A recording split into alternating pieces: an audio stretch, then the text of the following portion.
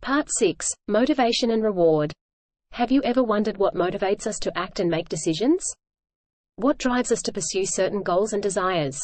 In this section, we will explore the science of motivation and reward, and how they shape our behavior and decision-making. Motivation. Motivation is a complex psychological process that initiates, guides, and maintains goal-oriented behaviors.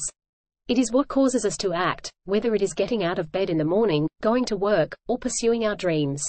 There are many different theories of motivation, but most agree that it is influenced by a combination of internal and external factors. Internal factors, such as our values, goals, and personality, are often referred to as intrinsic motivation. External factors, such as rewards, punishments, and social pressure, are often referred to as extrinsic motivation. There are many theories of motivation, each focusing on different factors that drive our behavior. One popular theory is Maslow's hierarchy of needs, which suggests that our basic physiological and safety needs must be met before we can pursue higher-level needs, such as self-esteem and self-actualization. Maslow's hierarchy of needs. Maslow's hierarchy of needs is a well-known theory of motivation developed by Abraham Maslow in the mid-20th century. According to this theory, human needs are arranged in a hierarchical order, with basic physiological and safety needs at the bottom, followed by needs for love and belonging, esteem, and self-actualization at the top. Physiological needs are the most basic needs, and include things like food, water, shelter, and sleep. These needs are the most important, and if they are not met, people will not be able to focus on anything else. Safety needs include things like security, stability, and order. These needs are important for people to feel safe and secure, and to be able to plan for the future. Love and belonging needs include things like friendship, intimacy, and a sense of belonging. These needs are important for people to feel connected to others and to feel loved and accepted. Esteem needs include things like self-respect, confidence, and achievement. These needs are important for people to feel good about themselves and to feel like they are valued by others. Self-actualization needs are the highest level of needs, and include things like self-fulfillment, personal growth, and creativity. These needs are important for people to reach their full potential and to live a meaningful life. The theory proposes that people are motivated to satisfy their needs in a sequence, with lower-level needs taking priority over higher-level needs. For example, a person who is hungry and thirsty will prioritize finding food and water over pursuing self-actualization. Once a lower-level need is met, the individual is motivated to satisfy the next level of needs. For example, after satisfying their physiological and safety needs, a person may be motivated to seek out social relationships to fulfill their need for love and belonging. The highest level of needs in Maslow's hierarchy is self-actualization, which refers to the desire to reach one's full potential and achieve personal growth. According to Maslow, only a small percentage of people ever reach this level of need satisfaction, as it requires a high degree of personal insight, creativity, and a willingness to take risks. While Maslow's hierarchy of needs has been influential in shaping our understanding of motivation, it has been subject to criticism and revision over the years. For example, some scholars argue that the hierarchy is too rigid and does not accurately reflect the complexity of human needs. Others suggest that the hierarchy is culturally biased and may not be applicable to all individuals and societies. Despite these criticisms, Maslow's hierarchy of needs remains a popular and influential theory of motivation. It has been used in a wide range of contexts, from education and business to healthcare and personal development.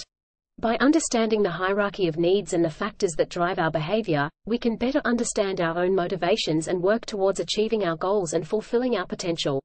Another influential theory is self-determination theory, SDT, which suggests that people are motivated by their innate psychological needs for autonomy, competence, and relatedness.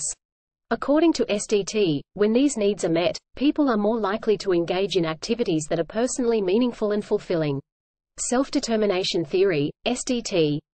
Self-determination theory, SDT, is a macro theory of human motivation and personality that concerns people's innate growth tendencies and innate psychological needs. It pertains to the motivation behind people's choices in the absence of external influences and distractions. SDT focuses on the degree to which human behavior is self-motivated and self-determined.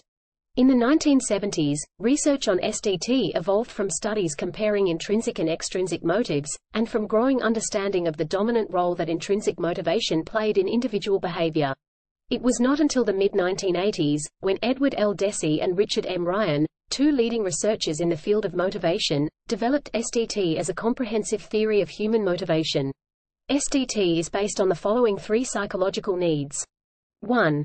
Autonomy refers to the need for people to feel like they have control over their own lives and that they are not being controlled by others. 2. Competence refers to the need for people to feel capable and effective in their endeavors. 3. Relatedness refers to the need for people to feel connected to others and to feel like they belong.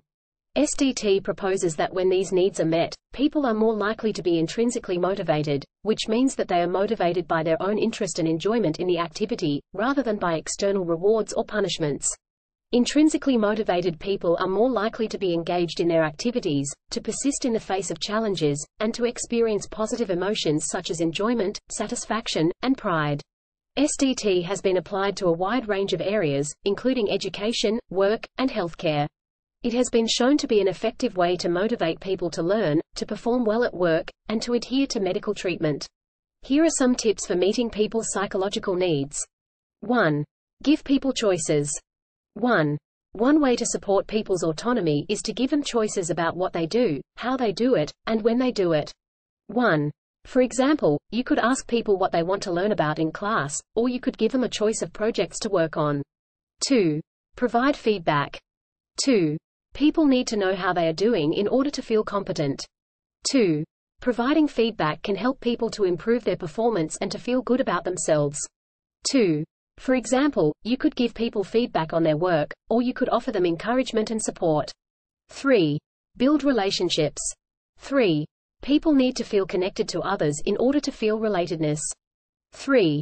Building relationships with people can help them to feel supported, valued, and accepted. 3. For example, you could get to know people's interests and hobbies, or you could simply take the time to listen to them.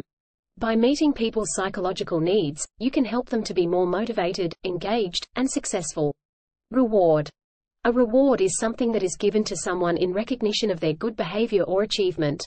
Rewards can be tangible, such as money, prizes, or gifts, or they can be intangible, such as praise, recognition, or a sense of accomplishment. Rewards can be used to motivate people to behave in a certain way or to achieve a certain goal. They can also be used to reinforce desired behaviors and to discourage undesirable behaviors. The science of motivation and reward. The science of motivation and reward is a complex and ever-evolving field. Researchers are still learning about the neural and psychological mechanisms that underlie motivation, and about how to best use rewards to motivate people.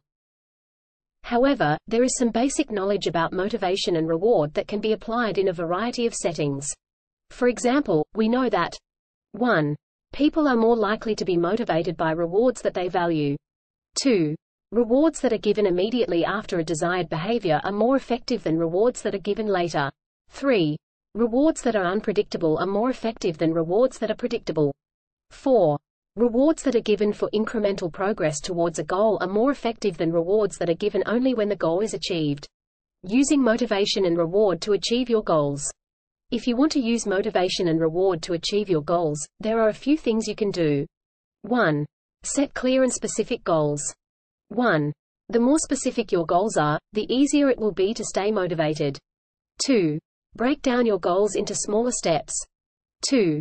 This will make them seem less daunting and more achievable. 3. Find rewards that you value. 3. This will make them more motivating. 4. Reward yourself for your progress. 4. This will help you stay on track and motivated. 5. Don't give up. 5. There will be times when you feel discouraged, but don't give up on your goals. 5. Keep working towards them, and eventually you will succeed. Motivation and reward are powerful tools that can help you achieve your goals. By understanding how they work and using them effectively, you can increase your chances of success. So whether you are a student, a healthcare provider, or a business owner, understanding the science of motivation and reward is essential for achieving success and well-being. So take a moment to reflect on your own sources of motivation and the rewards that drive your behavior. And remember, with the right understanding and approach, motivation and reward can be powerful tools for achieving our goals and improving our lives.